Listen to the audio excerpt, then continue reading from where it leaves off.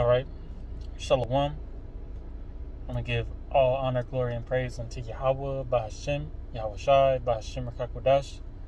Alright, double honors to the apostles, elders, great millstone, teach and rule well.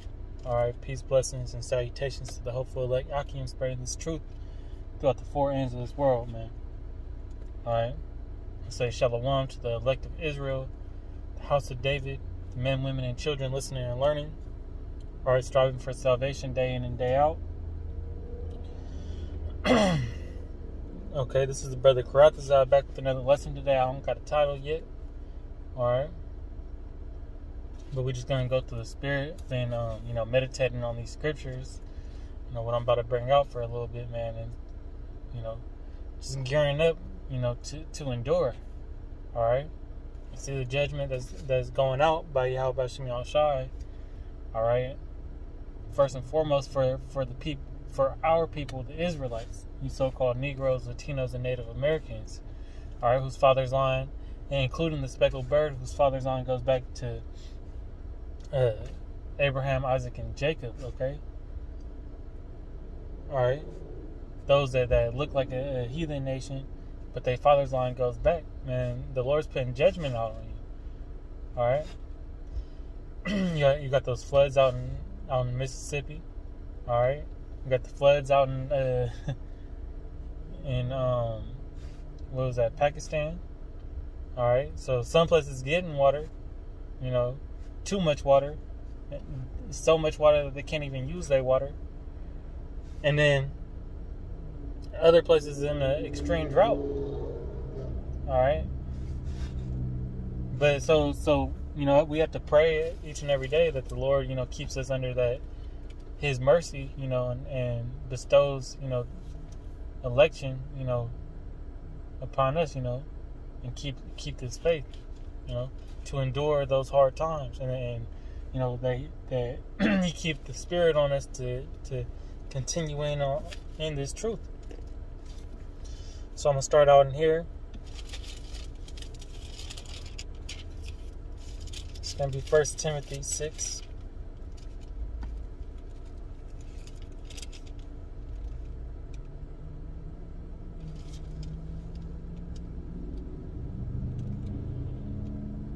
In verse 12, all right, so 1 Timothy 6 and 12, it says, fight the good fight of faith, lay hold on eternal life, right? So we have to fight this good fight. This is a fight we're in, We're fighting for our spot in salvation, It's a physical fight, mental fight, Where it says we wrestle not with it, it's saying in Ephesians, we wrestle not with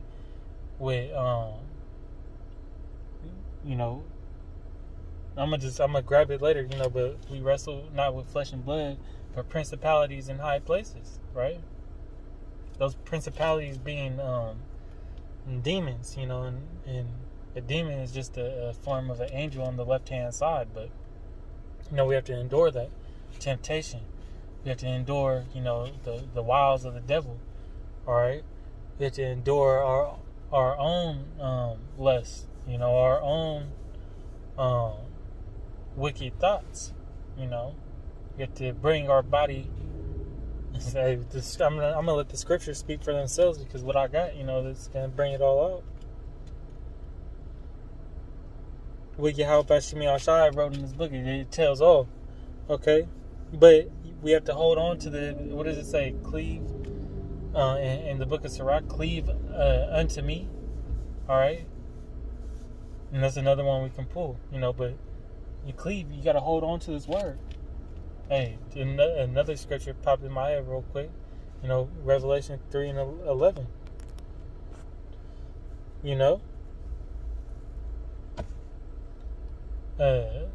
Hold that fast which thou hast, all right? So we got to hold on to this truth, man.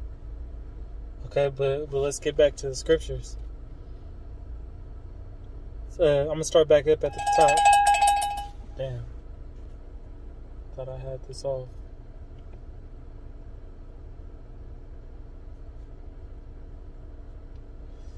Yeah, we still on. So, sorry about that. Thought I had my don't have one. 1 second.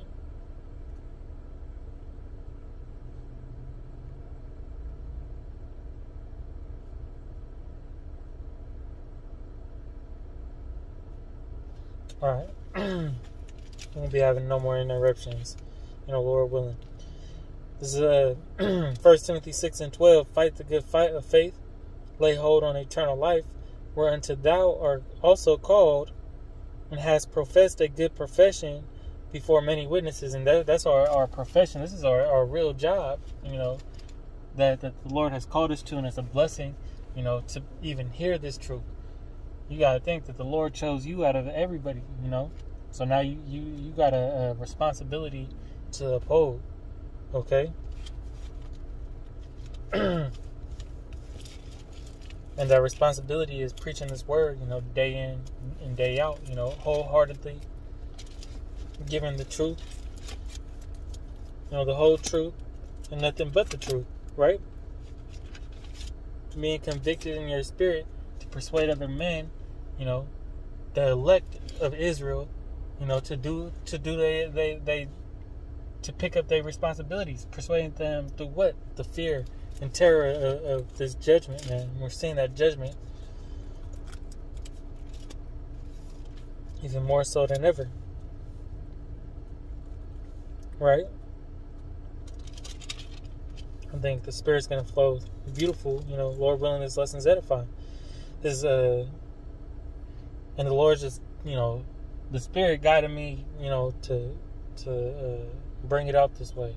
I had it originally a different way, but we're going to see how this goes. This is the book of Ecclesiastes 9.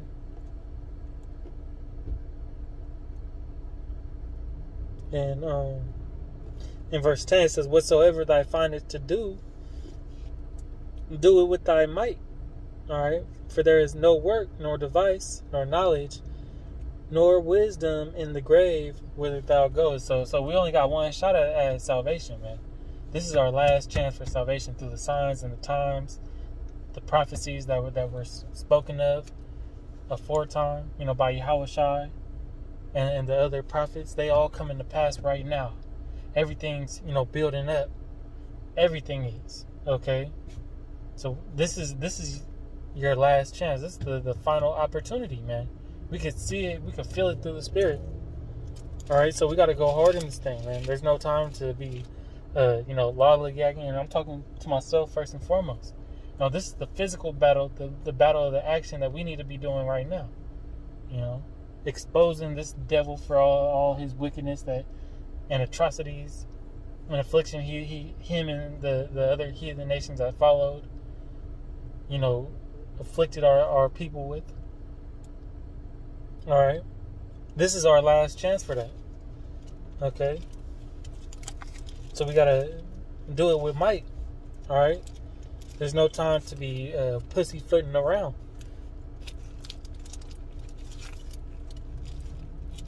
I'm on a timer right now. About 15 minutes. So I'm gonna try to get everything,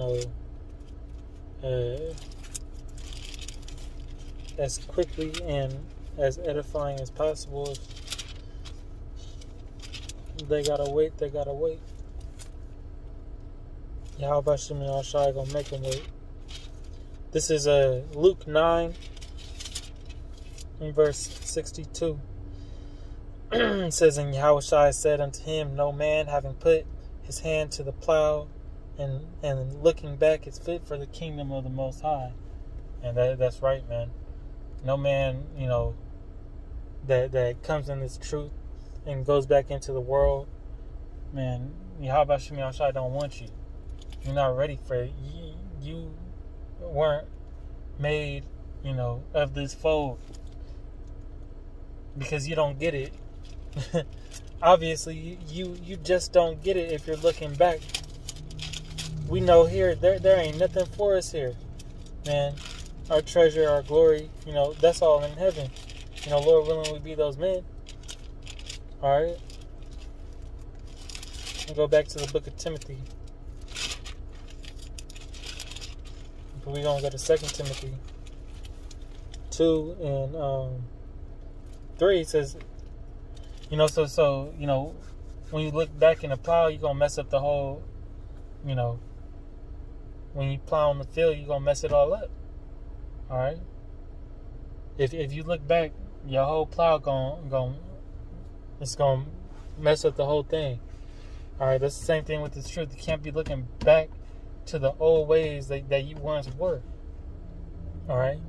And that's both physical and spiritual, because there's temptation. All right?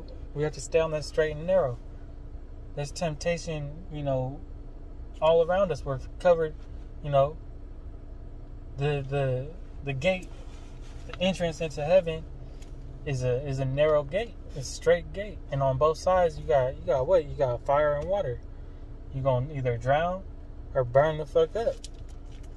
Alright? And we have to do our best to follow the light. To follow this truth. The wisdom and knowledge and the example that Yahweh Bashim Yahushai and the apostles and elders are leading for us. Okay? That's how we make it out. Alright? That's how we make it on those ships, man. Those chariots. Alright? So, this is 2 Timothy 2 and 3. Thou therefore endure hardness as a good soldier of Yahushua Mashiach, right? Because we're gonna come along, we gonna in this fight, we're gonna have our ups, our downs. We're gonna get knocked down, all right. But we gotta get back up. Say, a righteous man falleth 7 times, but get back up. But the wicked shall fall into mischief. So if you wasn't really meant for this, you gonna stay down, and you're gonna get more demons, on you.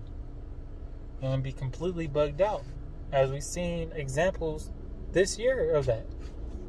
Brothers who thought they could have been sincere and whatnot, completely bugged out now. Okay. But this is the point right here in verse 4. No man that warreth entangleth himself with affairs of this life, right? Because this life don't mean shit no more. All right, we see past Esau Edom's bullshit. We see past this white man's philosophy's bullshit, man. And we ready to get out of here. We pray every day that the Lord, destroy Babylon today. All right. It says, entangleth him with the affairs of this life, that he may please him who hath chosen him to be a soldier. So that's pleasing to the Most High. And when we, go and do these, stay in the work, do these lessons, all right, instead of going out to the club, or instead of being more obsessed with this vanity, all right, because that's what it all is.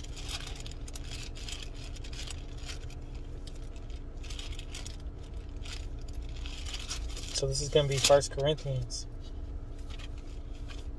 chapter 9.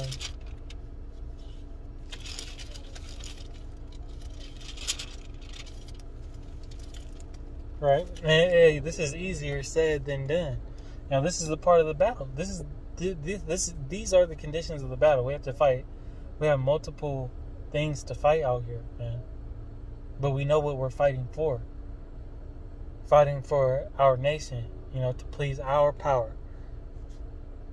This is how we get our true, for the restoration of the kingdom, man. And because the Lord chose you, okay? To be a part of the elect means that you're chosen. All right? You were elect. You are a soul predestinated for salvation from the beginning of this world, before the foundation of this world were made. Okay? We're doing it to restore order in this world, man.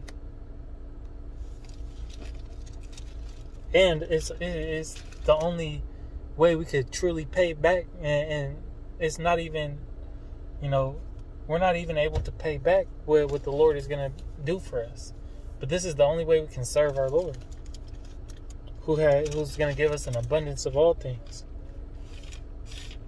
This is 1 Corinthians 9 and 24. All right. Know ye not that they which run in a race, run all, but one receiveth the prize. So run that ye may obtain. Okay? And we gotta run, but condition ourselves to endure the whole battle. Can't tire ourselves out on the first lap. All right? We gotta be able to sustain this. We gotta be able to abstain. Stay in it for the long run. It says, and every man that striveth for the mastery is temperate in all things, knowing, striving to be, perfect. You got to have your hand in a little bit of everything. You got to know the history. You got to know, how to actually put these scriptures in your daily lives and use them. You got to work on your health.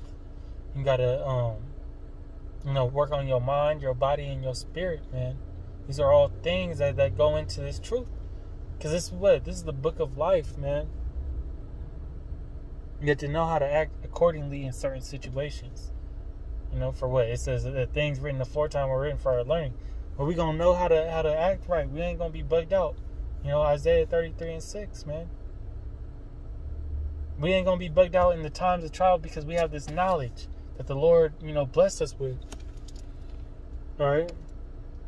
Now they do it to obtain a corruptible crown, right? These other, false prophets, fringelites, they do it to get glory on this side, man. But we do it for the incorruptible. That's what it say. But we, an incorruptible, we want, we lay our treasures for that eternal glory.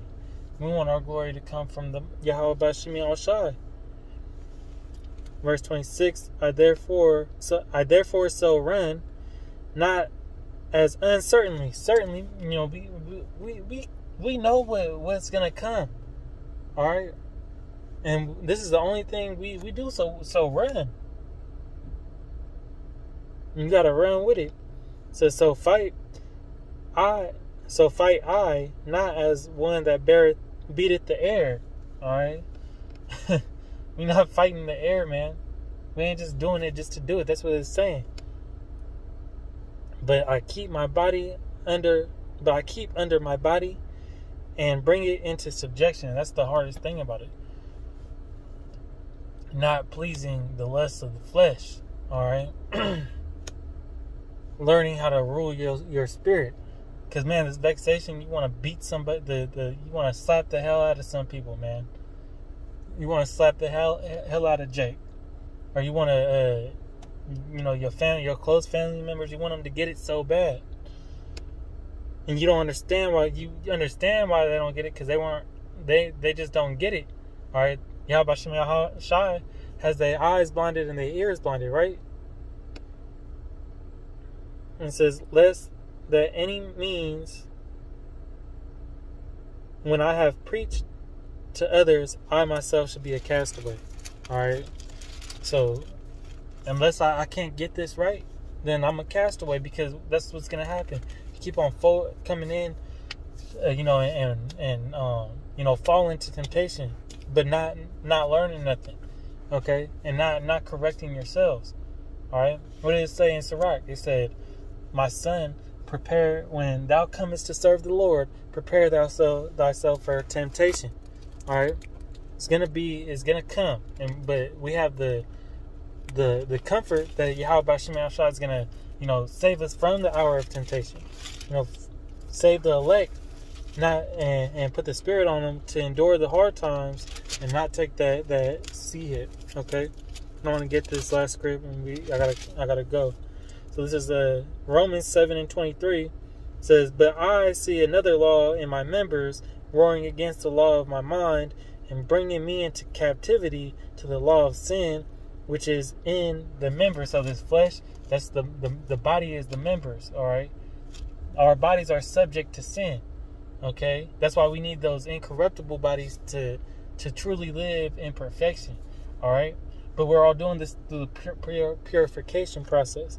All right, but this is Paul's talking about how we war with our minds, man. All right. So this just been on my spirit to bring this out today. Lord willing, it's been edifying. Keep striving for those masteries. And striving for salvation. Keep those prayers out. For those brothers out there. In Mississippi. All right. That the Lord keep them under protection and